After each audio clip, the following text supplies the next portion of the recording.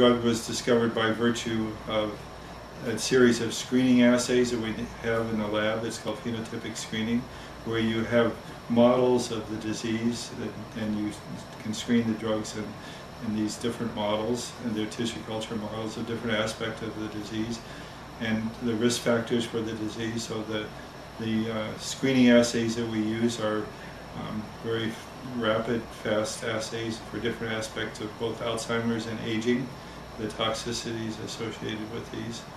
And so the idea is to find a drug which works in multiple assays versus just one target. So we don't pre-select the target, because in Alzheimer's and stroke and essentially all of these neurodegenerative diseases, nobody really knows what the pathology is initiated by, that they don't know the target.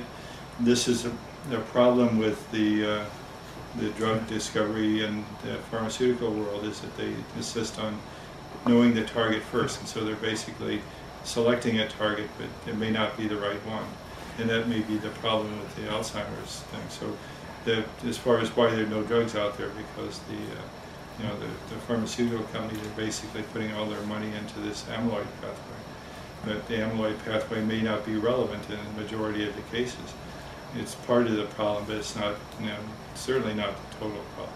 So we might be seeing a various collection of causes that we describe as Alzheimer's.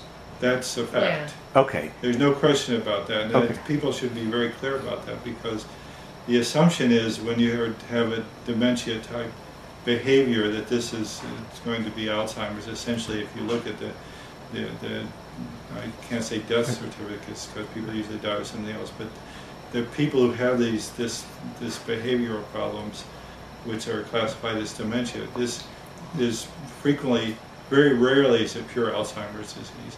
There's only 3% of the cases are these familial Alzheimer's, where there's a mutation that causes the disease.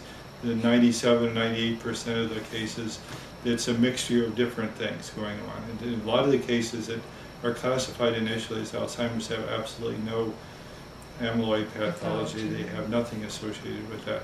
And so essentially, I would say the vast majority, if not 90% of the problem is not uniquely amyloid, or it's not this pathway. It's a combination of a whole different things, and a bunch of different things. So that's why the way we make these compounds and screen them is very different than is normally done. And that's the critical aspect. It seems kind of similar to what we now know about cancer and trying to find a cure for cancer when they have many different molecular causes would be just as ineffective as trying to treat dementia or Alzheimer's when there's all these differing causes at the molecular roots. That's right. Okay. Yeah.